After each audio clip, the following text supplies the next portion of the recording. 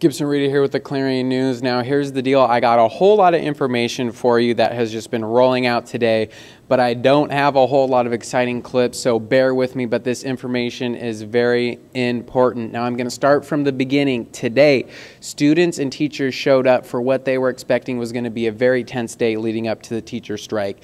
They saw security guards standing outside, hired by the district in front of Cleveland, but we have learned that after 23 hours of negotiation, the district and the teachers union have come to a verbal agreement. Now that's the key word, verbal agreement. They should be at this very moment this afternoon trying to get that verbal agreement onto paper.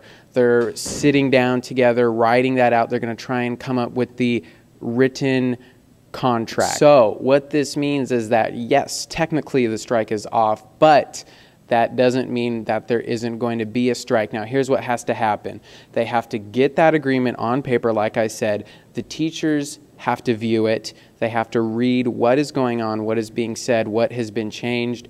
Then the teachers will vote to see if they accept the new terms. If they do not agree with the new terms, then a strike will begin immediately. So originally everyone was preparing for a strike on Thursday. That probably will not happen. It will probably take everyone a few days to sit down, review it, and vote. But if something goes wrong, a strike will happen immediately. So there won't be any warning. So we do have a few tips now. We want everybody to know the high schools will be closed. And if the high schools ever reopen, which is highly unlikely, your parents do have the right to send you to school. They can keep you home. That probably will not be a concern. The high schools during a strike will probably not open. The teachers will be picketing in front of their schools from about 8 to 12 in the morning, and then they'll go to other places around the city to picket.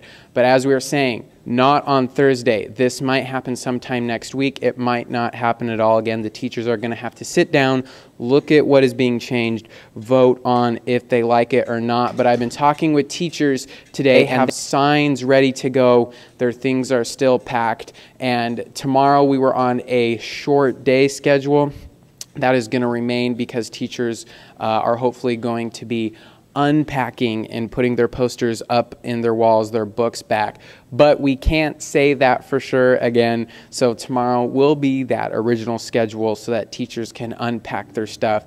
But we want to stress that you should be ready for a strike at any point.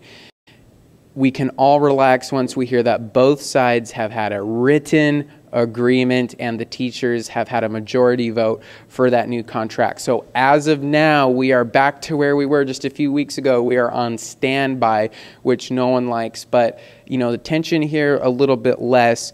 People are very optimistic. The teachers are optimistic. The students at this point are a little upset that they're not going to get some time off from school. But remember, guys, a strike is a bad thing. So it is a good thing that you will be on school at the end of the week. And if anything more, if we get any more information, we're going to be updating you. Originally, this video was going to be about what to do if there is a strike. I also want to let you know if a strike does happen, all your personal belongings in your locker, it's a good idea to take them home. I'm not going to give you any tips on the strike since that might not happen yet, but we are dedicated here at the Clarion to bringing you full coverage. If a strike happens, we're going to have live coverage there, but we're going to hold tight and we're going to let you guys know as soon as an agreement is officially reached, and we're also going to let you know how the teachers vote. As always, this is Gibson Reedy coming at you live from Cleveland High, the Clarion News.